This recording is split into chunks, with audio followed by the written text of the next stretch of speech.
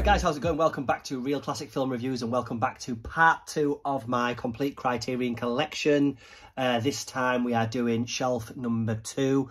If you haven't seen shelf number 1, I will link it in the description below. But for now, let's get right into it with the second shelf of my Criterion collection Blu-rays. And we're going to start off with a Western classic. This is 3:10 to Yuma, directed by Delmer Daves. You know, obviously fantastic film. Really big fan of Ford and Heflin in this, and this was directed by Daves, like I said, who also directed Broken Arrow and, oh crikey, The Last Wagon, another 2 great westerns, amongst other things, but they're, you know, they're kind of recommended viewing. If you've yet to see those, then definitely do so. But yeah, 1957's 3:10 to Yuma, spine number 657. All right, next up we've got a nice old school horror movie in The Uninvited, directed by the great Lewis Allen. This is from 1944, spine number 677. And this is, you know, horror from a different age, really, you know, brilliantly atmospheric 40s kind of haunted house creepy movie, back when horror could kind of scare you with just creaking doors and kind of wind blowing through curtains, completely drenched in atmosphere. Really well done. Definitely want to add to your Halloween viewing list if you haven't seen it yet. Incidentally, I can't remember who the actress is in this, but Ray Milland in this is great, and I'm not really a massive fan of him usually, but definitely I'm in this, so check that out. Next up is it's a mad world. So in between making you know, big challenging, big themed movies like Judgment at Nuremberg and Guess Who's Coming to Dinner, things like that, Stanley Kramer knocked out this crazy road movie caper film. Essentially, there's a crash on a highway and the victim of the crash basically tells everybody that there's a lot of gold, a lot of money, sorry, hidden somewhere. Every man and his dog tries, you know, basically jumps in the car and tries to find it. Interestingly enough, I mean, it's such a long movie, 163 minutes, but there's also can't find it now, a 197-minute extended version of the film. I mean, it's a great film. It's got a great cast, but crikey, it's an undertaking. It's massive. Great addition, this though. Definitely want to check out if you haven't already done so. Fantastic cover art there as well. All right, next up we've got Eraserhead, obviously the first feature film from David Lynch. Controversially, I'm not the biggest David Lynch fan ever. I do enjoy his work. He's lost me a little bit recently, and by recently I probably mean in the last 10, 15, maybe even 20 years. But yeah, I'm always interested to see what he does. I think he's an interesting director, if nothing else. And obviously I'm very interested in the fact that, you know, his early career trajectory, this being his first feature film, and I think that, you know, being able to follow that up with The Elephant Man and then but then Dune, such a steep learning curve in a few years. Obviously Dune wasn't, you know, was almost the kind of the end of him, but he came back, you know, with Blue Velvet after that, so he didn't do too bad. But yeah, some of his films are, you know, are just not for me. It's just what it is. Next up, we've got classic kind of rom-com, I guess you could say. You know, a very early example of the rom-com. 1934's It Happened One Night, spine number 736, directed by, obviously, Frank Capra, the great Frank Capra. I mean, crikey. 90 years later, it's still probably one of the best rom-coms there is. Brilliant performances by Gable and Colbert in this. Yeah, excellent stuff. Following that up with Tootsie by Sidney Pollack, Dustin Hoffman classic. Probably, oh no, I was almost going to say Dustin Hoffman's last great film, but Rain Man came after this. So maybe his penultimate last great film, if you like, before he fell off a little bit. Obviously, prior to that, he was just kind of owning everything that he did. But yeah, 1982. You know, oh God, I don't need to tell you about it. Dustin Hoffman in drag. excellent stuff. We're going to follow that up with The Fisher King from 1991, spine number 764. You know, from Terry Gilliam, obviously back when Terry Gilliam could actually get films made. This was 1991. Seems to have struggled ever since, bless him. You know, it's got those Gilliam touches throughout. Look at that cover art, it's just absolutely amazing. I mean, you know, the late, great Robin Williams is obviously excellent in this, but rewatching it, Jeff Bridges does such a great job. Bridges is fantastic in this. He's such an arse. It's got a very 90s yuppie-ness to it. The transfer on this is excellent because I remember watching this back in the day, and I think I watched it on like VHS and then Sky Movies and stuff. But when you watch this Blu-ray, it's excellent. So, you know, if you're kind of in the mood for a bit of fun, that's a good one to go with. Next up is The French Lieutenant's Woman, starring Meryl Streep and Jeremy Irons, fine number 768. I've never seen the book that this was based on, and I know that there's a big maybe not a hoo-ha, but obviously you're always going to be comparing a classic bit of literature to the film that's it's been adapted from, or that it was adapted by. But yeah, Irons and Streep, you know, they're going to be great. And I love those kind of films that have like a kind of not film within a film, but story within a story structure to them, with Irons and Streep playing multiple characters in this. I won't spoil it too much if you haven't seen it, because it's definitely worth your time. Next up, again, Francois Truffaut in Day for Night, spine number 769 from 1973. You know, it's kind of famous now for being one of the best films about filmmaking, should I say. But I mean, look at that cover art. That's amazing. Brilliant. Well worth checking out. Next up, we have Moonrise Kingdom from Wes Anderson. This is a bit of an underrated Wes Anderson film, spine 776, incidentally. I really enjoy this, but even a lot of people who I know who are fans of Wes Anderson either haven't even seen it or aren't really too fussed on it. Great cast, but you know, it's Wes Anderson, so if you're a fan of his work and his humor and whatnot, you know what to expect and you're gonna love it. But I love that one. I think it's a grower, so if you weren't keen at first, maybe check it out again and see what you think. What have we got? Where are we up to? Speedy from Harold Lloyd. Obviously in the previous video I showed, what did I show? Safety Last. So this is spine 788 from 1928. I think this was Harold Lloyd's last silent film. I might be wrong. I might be totally wrong. Speedy was the last silent feature to star Harold Lloyd, blah, blah, blah. Yeah, but, you know, it's great. Check it out.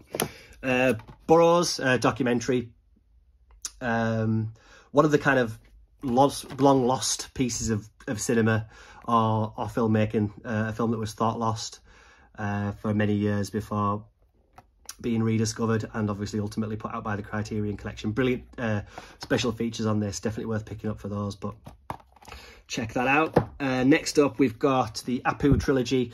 Now, I've only very recently this year watched the second two in this trilogy. I'd seen the first one a couple of times, never got round to I won't pronounce these, but The Unvanquished and The World of Apu, but really glad I did. I mean, this set is absolutely one of the best Criterion sets you can get.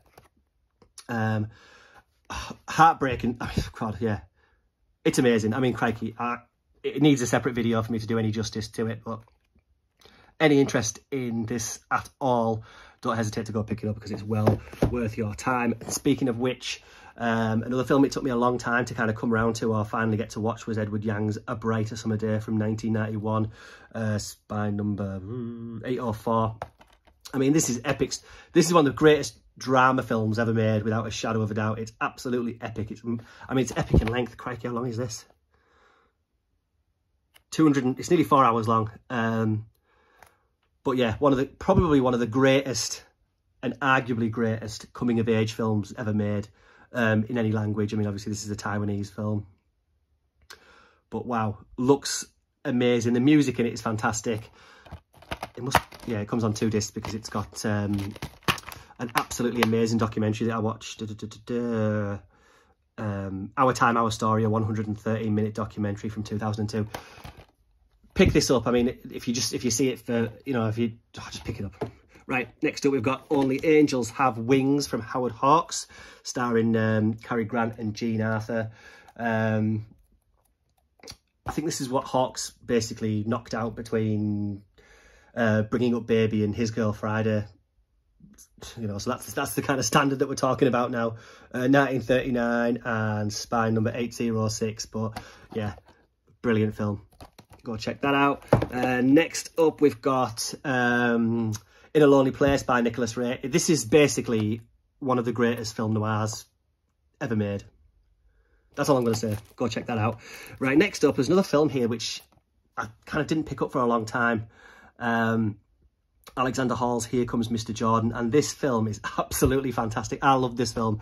I think I kind of watched and spoke about it maybe on my Instagram a while ago now, but basically it very much reminded me, I mean, it's not exactly the same as that, but it had a very Quantum Leap feel to it, if anybody who's watched the Quantum Leap TV show. I mean, this guy dies, he kind of gets brought back by an angel, and he can return to Earth by entering somebody else's body. It's hilarious, it's poignant, it's just, honestly, go check this out and you will not be disappointed. Next up we've got Dr. Strangelove, or How I Learned to Stop Worrying and Love the Bomb.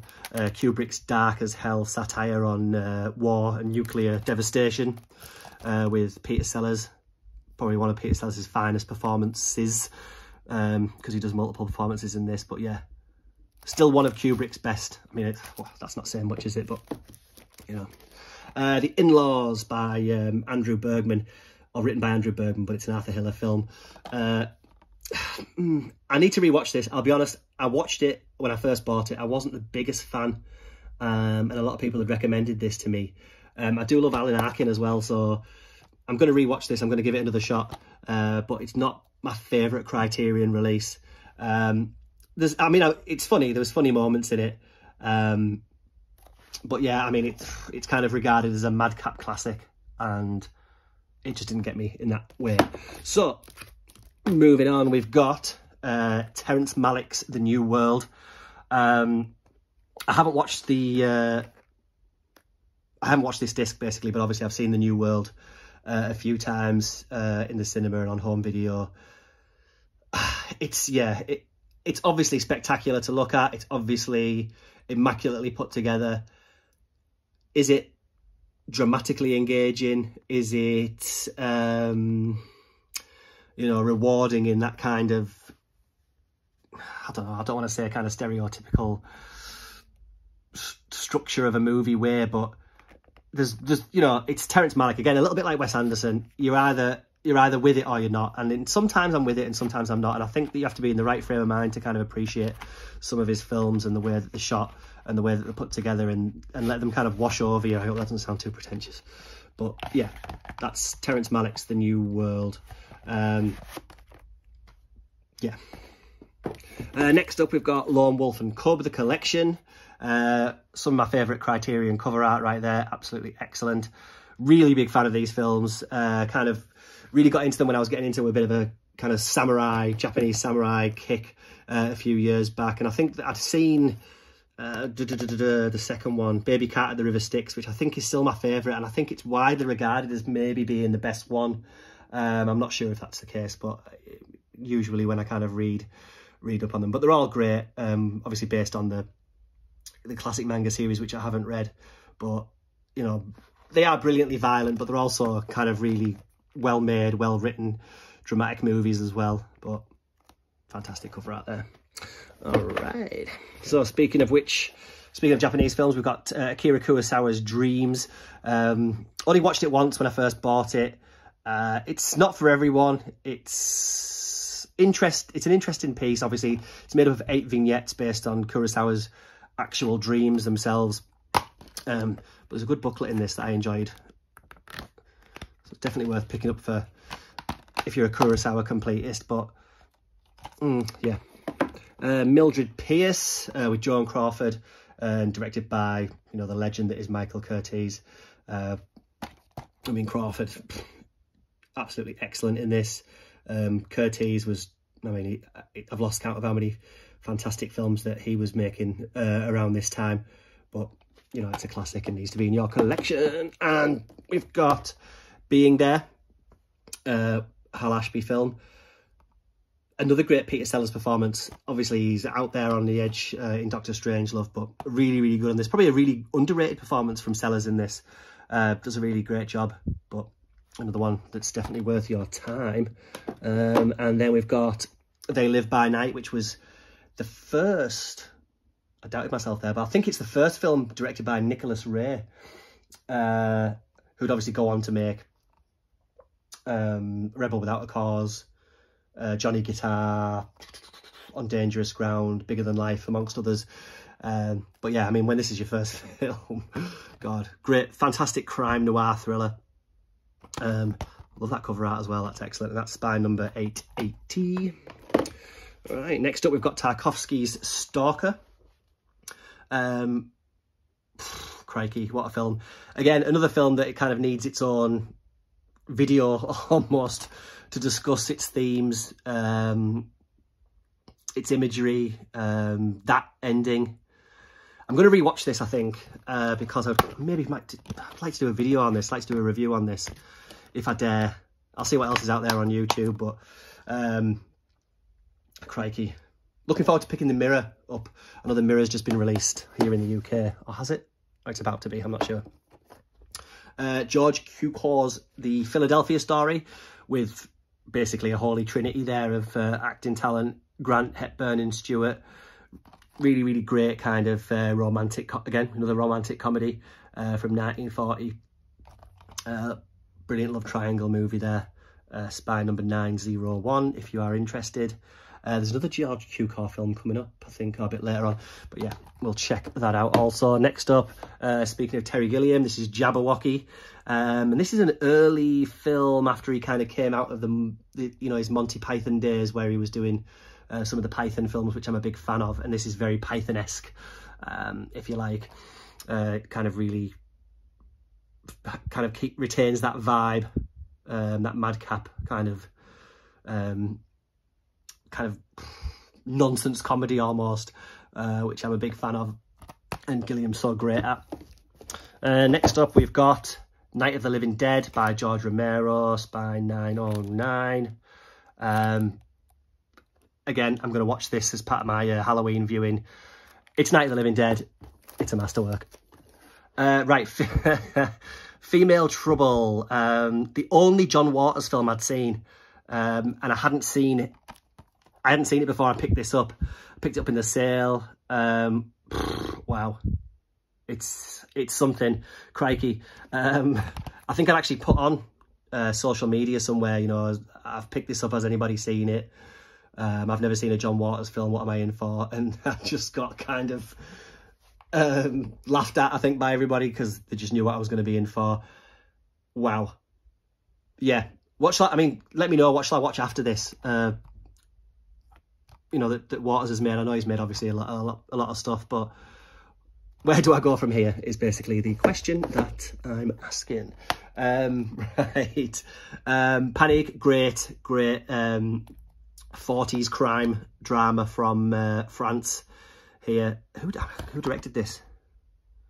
Julien Duvivier. Excellent film. Love that kind of cover art as well. Look at the eyes on those people. But yeah, Spy number... Where are we looking? Oh, 955.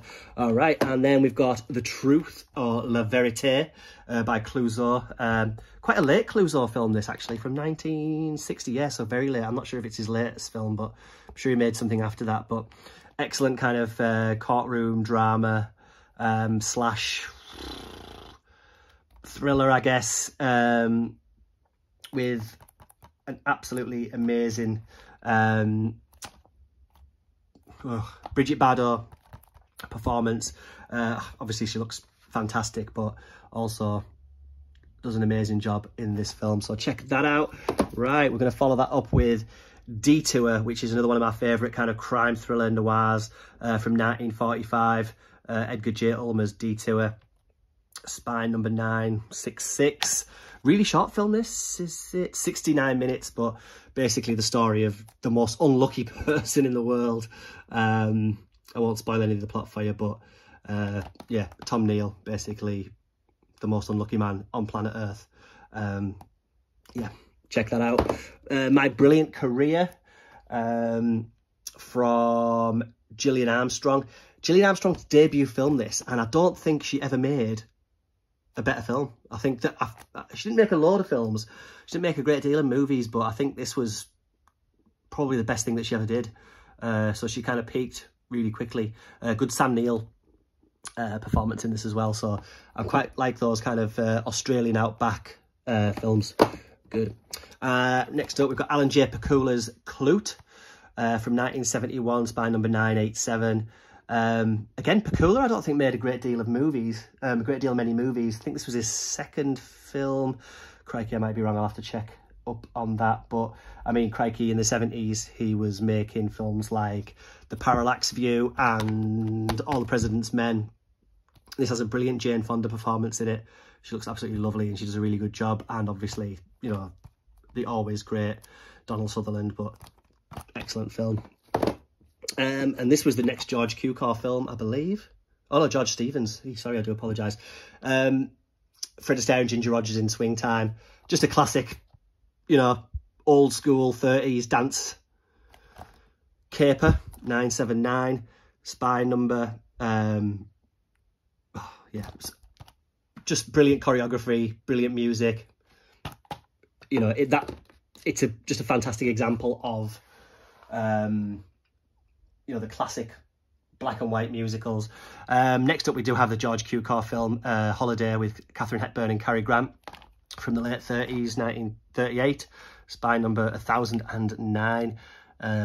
Again, yeah, so 2 years before they would, Grant and Hepburn would team up together again in the Philadelphia story. They were starring together in Holiday. So yeah, brilliant. And finally, for this shelf, we have 1964's Failsafe, directed by Sidney Lumet, the great Sidney Lumet, starring the great Henry Fonda. Really good kind of companion piece almost to Dr. Strangelove, the kind of serious side of it, if you like, with Fonda as the president, who's literally, you know, spends a good deal of the running time of the film on the phone, trying to avert nuclear holocaust. But yeah, as uplifting as that sounds, I'm gonna leave the video there. That's the second shelf of my complete Criterion collection. I hope you enjoyed it, guys. Any questions on any of the releases here, just let me know, and I will see you all very soon. Bye bye.